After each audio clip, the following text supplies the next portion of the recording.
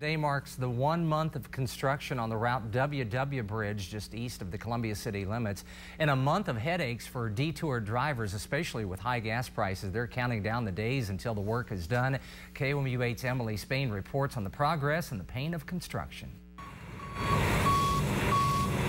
The sound of construction isn't really music to Nancy Russell's ears. One day when I had the windows open, I just got my iPod and because I couldn't take it anymore. Her driveway right next to the work. Her morning wake-up call, 6:15. It's kind of comforting, though, because I'm so ready to have this bridge opened up that every morning when I hear that, I think, yes, thank you for being on the job because I want it done. MoDOT says work on the WW Bridge is right on schedule. The progress on this project has gone really well considering all the weather. We've had rain, we've had snow.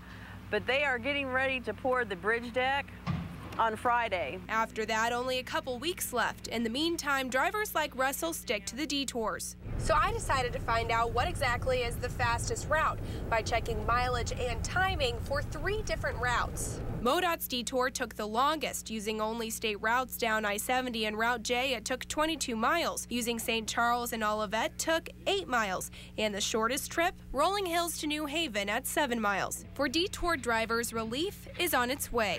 April 15th is a good date to sit on right now. We should be fine in hitting that. Relief for people's pocketbooks and Russell's ears. There goes that noise again. Yep, there it is. Beep, beep. I think it just is in my brain. I'll probably hear it for another month after they're done.